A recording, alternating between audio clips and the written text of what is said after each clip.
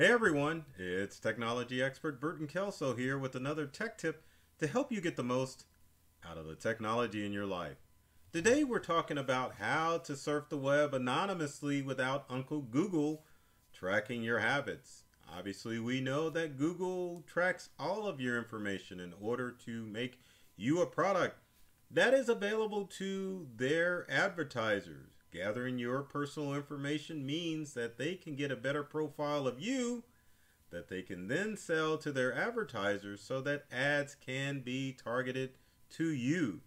But the challenging thing is, Google does an awfully good job as far as a browser, as far as a search engine, and with Google Docs and their whole assortment of Google things like Google Chromebooks and Chrome and all of that, it just puts together a perfect picture for more people to use Google as their preferred search engine. But there are some of you out there that are watching this probably did a Google search to find out how to stay safe from Google. So we're going to talk about different methods, search engines and browsers that you can use in order to make sure that you are staying safe from the prying eye of Uncle Google. So let's get started with a search engine that is pretty interesting. But there's an underlying thing with all of these search engines that I want you to pay attention to, that maybe there's no escape at all. So let's talk about Ekkosia. I think that's how you pronounce that. Don't hold me accountable. But anyway, this search engine helps protect the environment because of the method that, let's say, Ekkosia, I think that's right, that they use is that they promise that a portion of their proceeds goes to plant a tree. That is pretty interesting. I wonder how that all works. But anyway, if you're looking to be environmentally sound and want to help Mother Nature, check this browser out. It's pretty cool. Now, one thing that I did notice, you can use cookies to accept, but you can't see it. But down where the integral logo is, you can accept, and then you can see down at the bottom it says cookies help us build trees. We use cookies.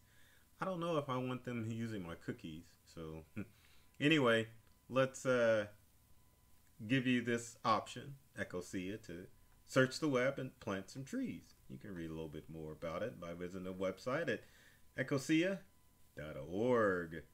And so they plant in 32 countries. So anyway, I thought that was an interesting concept to think of as far as browsing is concerned and staying away from Uncle Google.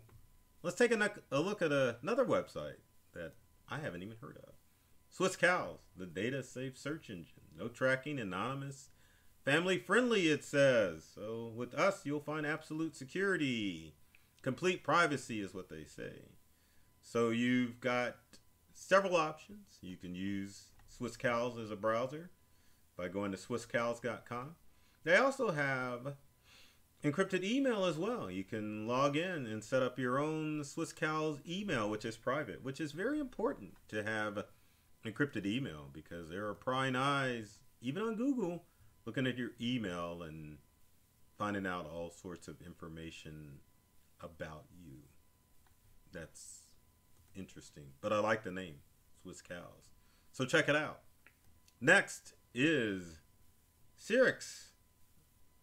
Or SearchX, or search whatever. Anyway, it looks like Wikipedia, doesn't it? You can visit it at cyrix.github.io. So it's a free meta search engine, so it's not as pretty.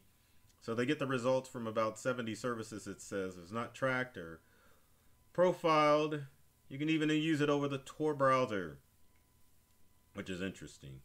So yeah, it's not as pretty. Probably won't get the support, but if you're looking for staying anonymous, you can definitely check out that site. Now, one that's a little bit more pretty would be StartPage. And this is a little bit more popular site. So StartPage is a browser that you can use to search the web anonymously, get privacy protection. You can block cookies, you can do all sorts of stuff. But again, it's another browser that allows you to search without people targeting you.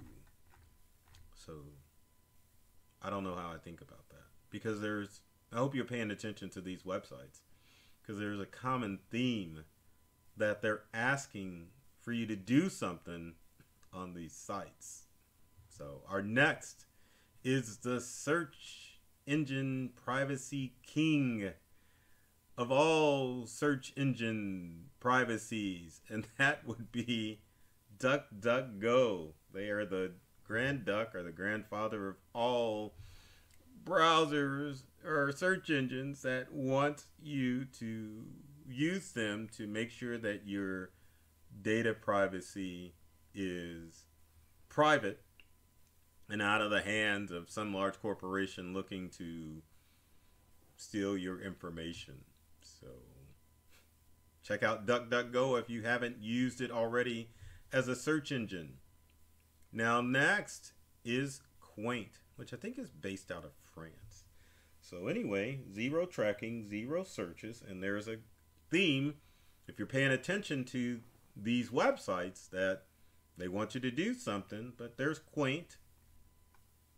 I don't understand the ad, but okay. Again, promising not to make sure that you're not being turned into a click machine. And one of the things I was going to mention is I think most of these browsers are available on both your smart devices and on your computer, whether it be a Windows or Macintosh computer. So, and finally, there's Mediger.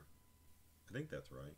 Anyway, another browser that you can do to, not browser, another search engine that you can use to search, and you won't have your information or stolen or whatever. So now that we have the browsers out of the way, as far as using, not browsers, but search engines out of the way as far as keeping safe, and most of these browsers aren't collecting data. But one of the common things, except for Mediger, is, let's go back to Ekkosia. I want you to pay attention to something. Now, where was it? Oh, look at that. You can add it to Chrome. So you shouldn't let that be a deterrent, because it's not only on Ekkosia, it's on SwissCals. Install SwissCals, Google Chrome.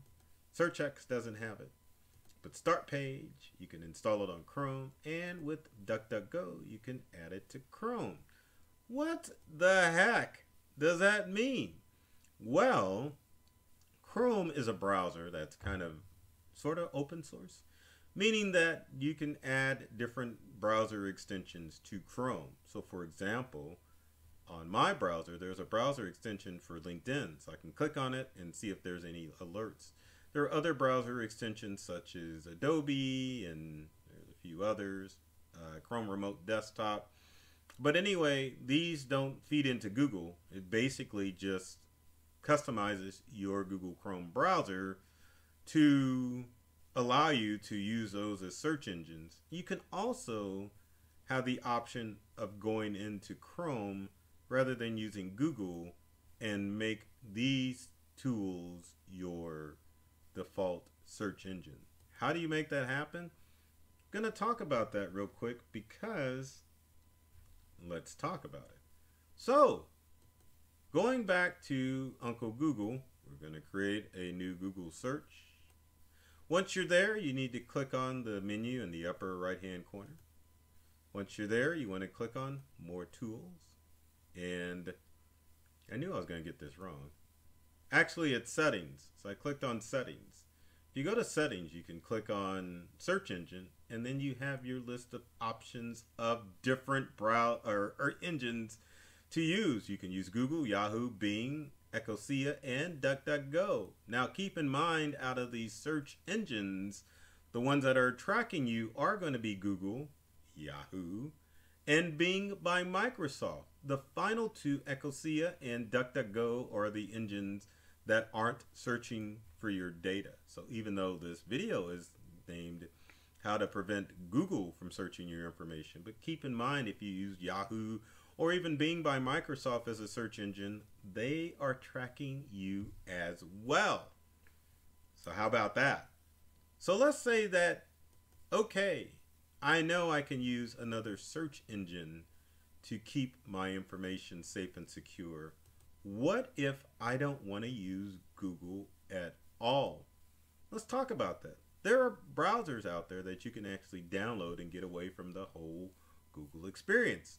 And we are going to start with Opera, which I'm not going to sing any. But Opera is a free open source browser that allows you to surf anonymously without Opera collecting your data. So you could set it as your default browser up here. So that way, whenever you browse, it'll open up Opera. The other good thing Opera offers as a web browser is VPN. You click a VPN option on Opera. VPN stands for Virtual Private Network. That means that you can surf anonymously without anyone seeing what you're looking at on the internet. How about that? So another private browser that doesn't collect your data would be Brave. Now Brave is another web browser that's available for all of your devices, but it's beautiful, as I would say in Indiana Jones. And Brave, which you can get from brave.com, I think that's right. Download the browser onto your device and you can browse anonymously with no issues at all. And I know that sounds great, but again, there is a set of you out there that doesn't want to have Google accessing their stuff. Now, before we get to a more popular browser, as far as it's open source, let's talk about Tor browser. Now, Tor is mainly geared for searching the dark web. And let's see if I can bring up Tor. So I had the browser on the computer. But anyway, here's the website, torproject.org, but browse privately and explore freely. You can download Tor to any device, as you can see. There's Windows, Mac, Linux, and Android. So most of the browsers that I've talked about, you can download for any device. So I'm going to download Tor just to have it on the computer. I kind of need it. And again, you can use Tor as a private browser. That way you don't have Uncle Google looking at your information. Now finally, the browser I wanted to talk about that is kind of open source and doesn't really track you is Firefox. And it's finally popping up. Took it a minute, didn't it? So anyway, there's Firefox with its screen. You don't need an account. Wow. There's the 100th release of Firefox, which has automatically updated itself. But again, you can utilize Firefox, and Firefox promises not to collect any of your data. So it goes to stand that there are a lot of different ways to surf without Google checking out your information. So use them. Now finally, one thing that you could do to keep your browsing data safe is to use what's called in private or incognito mode. Not necessarily secure, but it will, meaning that your browser will track what you're doing, but websites that you visit will stay anonymous. So how do we start in private mode or incognito mode? Well, Google calls it incognito mode. So what you would do is open up the desktop, go to the menu in Chrome, go to open a new window in incognito mode, and behold, you've gone incognito. So Chrome may scan your information, but it's not going to save your browsing history and it's going to block third-party cookies, and that way you can't be tracked when you're surfing on the web. All browsers have in private mode. Let's do another example with, let's do Edge. We've got Edge. I've got all the browsers on here. So if you wanted to, and it looks like all of them want to be updated because I rarely use them.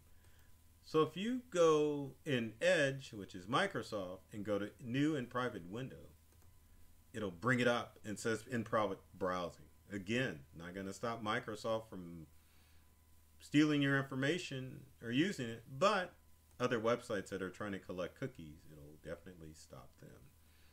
So there you have it.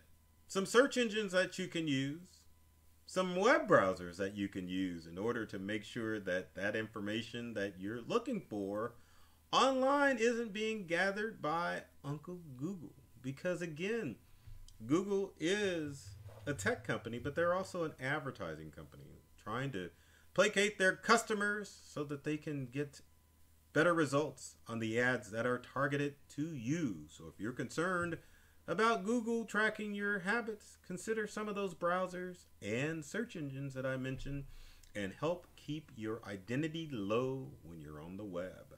So if you have comments or questions, leave them in the comment section below. Love to hear from you. Find out what things you do to try to keep anonymous and questions to me about staying anonymous on the web. So regardless where you're watching this video, doesn't matter if it's YouTube or Facebook, LinkedIn, comment, like, share the video. Because I know I'm sharing some good stuff out there that you're getting use out of. So you might as well tell your friends and let them enjoy the love too.